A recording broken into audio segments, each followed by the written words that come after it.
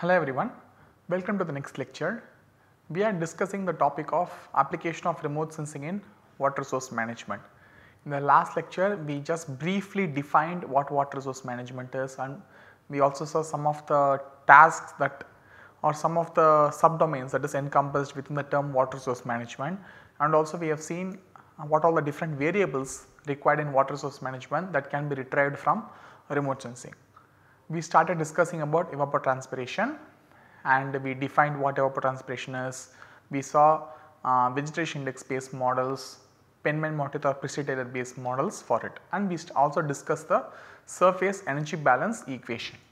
So, today we will continue with the topic. We will see how the surface energy balance equation is solved using remote sensing data sets. So, this is what we have seen in the last lecture, like what surface energy balance equation is. So, to simply write Rn, like to simply write what normally we will do in remote sensing is, we are interested in getting this E term. E term is the evapotranspiration, that is what we need to get it. So, we will try to estimate each of the radiation components separately. We call it as Rn. So, this Rn minus this Q, some people will call it Q, some people will call it G. So, Rn minus Q is equal to H plus E. So, this implies E is equal to Rn minus Q minus H. So, this is like the generic representation of evapotranspiration using the surface energy balance equation. We try to estimate all other variables that are involved in the surface energy balance equation and estimate Et as a residual. This is one such way. We will see this in the next slide. Say, as I told here, the evapotranspiration Et is estimated as residual of the surface energy balance equation. Lambda E is nothing but the Et term or E term, whatever we can call, is equal to Rn minus H minus G, where G is nothing but the Q we have seen in the previous slide. Other than this, we can also estimate evapotranspiration as a fraction of Rn minus G, that is Et is equal to some fraction of Rn minus G. This is also possible to directly estimate. So, if we can just get only this and if we can estimate this fraction somehow, then Et can be estimated as a product of these two. Here we will not be worried about H, we will not be trying to calculate H in this method, but we will try to estimate this, the fraction of energy that is going out as evapotranspiration into Rn minus G. So, we call this as EF, evaporative fraction. If we estimate this EF using this Rn minus G, we can estimate Et. So, this is one way, or the most common way is estimate Et as the residual of the surface energy balance equation. So, this simple equation is now being expanded here. So, that is this Rn term is now being expanded into its like full fledged thing. Here you can see that albedo term is there, LST, that is like the surface temperature what we get from thermal infrared remote sensing, that is there, and surface emissivity.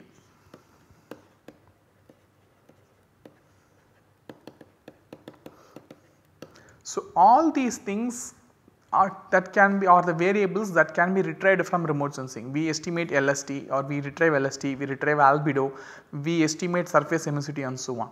Using this thing, in addition to incoming solar radiation, we can estimate this Rn. So, this Rn is equal to this.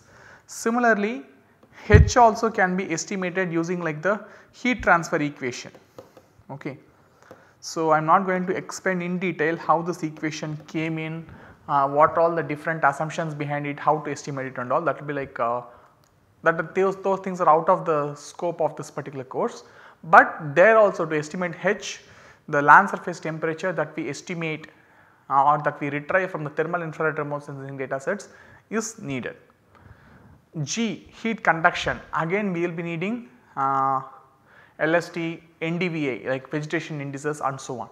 So, effectively combining the surface temperature, albedo, vegetation indices, surface emissivity and all the variables, we try to estimate each and every component of the surface energy balance equation and estimate it. So, this is the basic principle of how remote sensing is useful for getting evapotranspiration using the surface energy balance principle. Again, this is like a equation, physical equation that is present. We try to solve this equation by getting different inputs from remote sensing. So, some of the common models that a few of you might have heard is Siebel. This is based on surface energy balance based model. Another close model is called metric, they are related with each other. There is another model called Alexey-Diselexey family. There are like another model called sparse. There are plenty of different remote sensing based models. There are like even very good review papers on the topic. So, basically this itself is like a very big field on its own to cover. But just as kind of like a summary, essentially surface energy balance based models require land surface temperature data. Without that particular data, we will not be in a position to solve surface energy balance based equation. So, that is one thing, primary thing. So, this is the primary backbone of solving this equation from remote sensing is thermal infrared remote sensing. In addition to this, we will also be needing vegetation variables like vegetation indices, emissivity, albedo and so on. So, that is to deal with the basic concepts about how to retrieve evapotranspiration from remote sensing data sets. So, there are like plenty of global data sets available. Say MODIS provides its own evapotranspiration product. There is another product called GLEAM which again provides like global evapotranspiration. Then the PTGPL product is there. So, there are like plenty of available ET products at global scale which we can download and use for our applications. Even like a simple internet based search will take us to the product page of these different products. So, next we are going to talk about soil moisture and how remote sensing is helpful in retrieving soil moisture. So, to simply define, soil moisture is the amount of water contained within a soil, whether it is a volume. Say you have a box, it contains some amount of soil. Say what is the amount of water, like the volume based, what is the volume of the soil and what is the volume of water. If you calculate it, that is one way of representing soil moisture. Or if you calculate, okay, this box contains this much mass of soil and this much mass of water. If you calculate the mass, that is another way of representing soil moisture. That is, we can these two definitions are basically called volumetric definition or gravimetric definition. Volumetric definition is volume of water divided by volume of soil. So, gravimetric is mass of water divided by mass of soil. That is, essentially if you take like a small box, fill it with soil, it will be kind of like it will not fill all the entire thing, there will be some gaps in between it, right, and when you pour water over it, the gaps will be filled. So, we can either estimate this amount of water with respect to the volume or with respect to the mass contained. So, calculation of or estimation of soil moisture is of paramount importance to agricultural applications, drought monitoring, meteorological applications and so on. It is one of like the major variable, we call it a state variable. So, it is like one of the important variables in the earth system which is required for several applications. So, estimating the soil moisture again is not like a straightforward task. Normally we will not observe soil moisture also directly, we have to do some other measurements and get soil moisture out of it. So, the soil moisture can actually be defined as a surface or skin soil moisture, like only at the surface. Say you are just touching the surface without going in, how wet you feel, it is an indicator of surface soil moisture, like the skin soil moisture you can call. Or you can estimate soil moisture at the near surface with respect to say 0 to 5 centimeter or 0 to 10 centimeter depth, some small depth of soil, say this much 5 centimeter depth, 10 centimeter depth and so on. So, that we call near surface soil moisture. Or we can also estimate root zone soil moisture, say some vegetation, they will extend their roots under the soil, it may extend to some distance, say half a meter, 1 meter, or some large trees will have tens of meters of roots. So, those vegetation can actually extract water from soil up to the depth to which they have the roots basically. So, we can define the soil moisture present within the root zone or even we can define soil moisture all the way up to the groundwater table. Say this is like the groundwater table. So, after this all the pores or all the gaps in the solid earth will be filled with water, we call it a saturated zone. Above this zone there will be a mix of soil, air gap plus water filling within the gap. So, we can also somehow estimate water available in the soil column all the way up to this saturated zone. So, that is also possible. So, for different applications people will normally define soil moisture in different sense: surface soil moisture, near surface soil moisture, or root zone, water zone, etc. So, the depth of measurement basically will vary, and as the depth changes the estimates that we make also changes, because the surface may appear really wet, but the while water may not have percolated down say after say 15 centimeters or 20 centimeters. So, if someone else calculates the root zone soil moisture up to 1 meter depth, the estimate will be totally different. Say to conceptually still, let us say this is depth, this is the surface, okay. Let us say this is soil moisture. Let us say in the surface you have just watered the soil. So, the soil moisture will be very high. Normally soil moisture with respect to 0 to 1, okay, some sense. So, as soon as you wetted the soil using some water the soil moisture will suddenly increase in the surface, then slowly it will go down. Say this is like the root zone, say 1 meter depth. If I calculate the soil moisture within the first 5 centimeters, I may calculate it say 0.9, very close to 1, it is just watered. If someone else calculates soil moisture up to 1 meter depth, it can be something like this. It can be kind of like an average which will tell the person may calculate, let us say 0.5. So, there is like a huge difference. The depth of measurement is going to change the way how soil is distributed within the how moisture is distributed within the soil column. So, this is really important to understand. So, how remote sensing is helpful to retrieve soil moisture?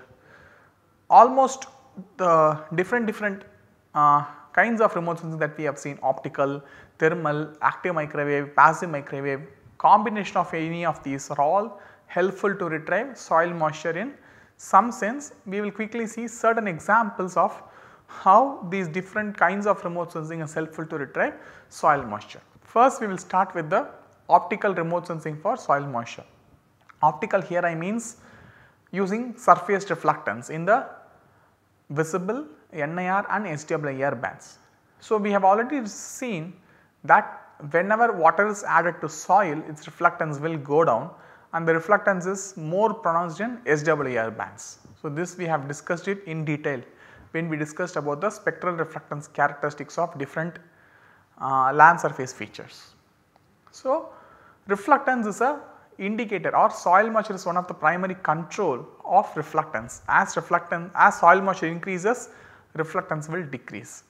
Using this property, people have estimated the moisture content of the surface in some studies, but almost all the studies that try to relate the change in surface reflectance with soil moisture are empirical in nature. Empirical in the sense they are either done in like controlled lab conditions, or like in field conditions which are well known normally, because reflectance does not only depend on soil moisture, but also depend on several other factors. Say for soil itself, if you take the soil organic content will reduce the reflectance. So, when there is organic soil and there is like a normal soil, inorganic soil, let us assume both of them have same moisture content, but organic soil may still appear darker because of its organic content. So, these are all some other variables which will change the reflectance of the soil. So, there is no direct we know that soil moisture will influence reflectance, but there is no direct relationship that we can establish and that we can apply to various regions to estimate soil moisture. But there are some studies which used this reflectance with soil moisture to do it, but not often used. However, recently there was like a model developed called OPTRAM, optical trapezoidal model, which showed that with using the reflectance data it is possible to retrieve soil moisture. So, there the authors have used what is known as the STR, that is SWR transform reflectance. That is, we have the reflectance, surface reflectance data in SWR band, typically like lying between say 1.4 to say 2.5 micrometer, within this range. If we measure the surface reflectance, then transform the surface reflectance into like some sort of like a scaled variable, say 1 minus reflectance the whole square divided by 2 times the reflectance. So, this is the STR, the transform reflectance. Then for each pixel, like within an image, for each pixel we will have this STR value, and correspondingly we will have NDVI value for that particular pixel, right. We can estimate it. NDVI can be easily obtained from red and NAR bands. So, just for a given steady region, try to plot the values of NDVI and this STR for all the pixels. Say for one pixel, let us say the NDVI is 0.2, STR is, let us say it is like 0.5. So, this is like a coordinate. So, the x coordinate is 0.2, y coordinate is 0.5. So, somehow plot it. So, like this, if we plot it for all the pixels, then it will appear in form of like a scatter plot like this, and within this scatter plot we can define two edges. One is called the dry edge and the top end is called the wet edge, where the wet end signifies the soil that are full of water and the dry edge signifies that are like dry soils. Okay. So, once we fit this envelope, then for any pixel having a corresponding value of NDVI and this STR, we can calculate the moisture content. So, this is like a very simple explanation. I am not going to discuss in detail about how the model works, what are the physical assumptions behind it and all, but simply put, reflectance based soil moisture earlier, like many people were not able to successfully retrieve, but in the recent past a study demonstrated, few studies have demonstrated that retrieval of soil moisture is possible from optical remote sensing data sets. But again there will be high influence of vegetation, other variables which can change the reflectance. So, all these things we have to keep in mind, but it is possible to retrieve reflectance based soil moisture. Next we are going to see is using thermal infrared remote sensing for soil moisture estimation. So, the surface temperature will change when a soil is dry or wet. If the soil is dry, most of the incoming radiation will be used up to heat up the surface. So, the surface will be at a higher temperature, whereas if we add water to the surface, then the incoming radiation will be used up by the water to evaporate, and then the energy will be used up by the water itself for this phase transformation. So, the surface temperature would not have increased to a large extent. So, wet soils will be cooler, dry soils will be warmer. Using this technique, people have estimated soil moisture. In addition to this, the thermal inertia of the soil also will vary, like wet soils have high thermal inertia, like the temperature will not change much within a day, whereas for dry soils the temperature will change drastically within a day. So, observing multi-temporal surface temperature measurements, like what is possible from geostationary satellites, it is possible to retrieve soil moisture. Say an example for thermal inertia is given here. So, this is over like a particular area or a field in Karnataka state. This is from ground measurements basically. So, this is obtained over like a parcel of like soil.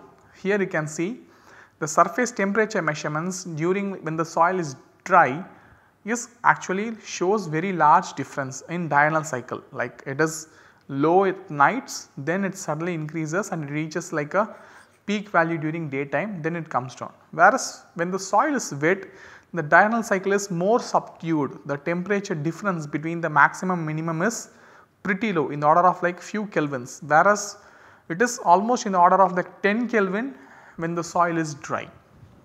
So, the thermal inertia property can be used when or to estimate soil moisture, but again this is not straightforward task. because soil moisture also can change within a day. Someone may irrigate or some high kind of like drying can happen, anything can happen. So, but some studies have utilized these properties of thermal infrared remote sensing data sets, like that is the land surface temperature, to estimate soil moisture. So, the combination of optical remote sensing and thermal remote sensing is again useful for the estimation of soil moisture. So, one model is called like the classical triangle model, which is useful for estimation of soil moisture. So, again we will just see like the basic principle of the working. Say we have already seen this Optram model, right. So, similar to Optram model where we will plot STR and NDVI, here we plot LST and NDVI, where LST is the land surface temperature that you get from thermal imagery. If you plot it, it will form in kind of like a triangle like this, like all the scatter will fall somewhere like this, where this top edge is called like the dry edge, which represents low soil moisture conditions, and this bottom edge is called the wet edge, which represents high soil moisture conditions. Okay.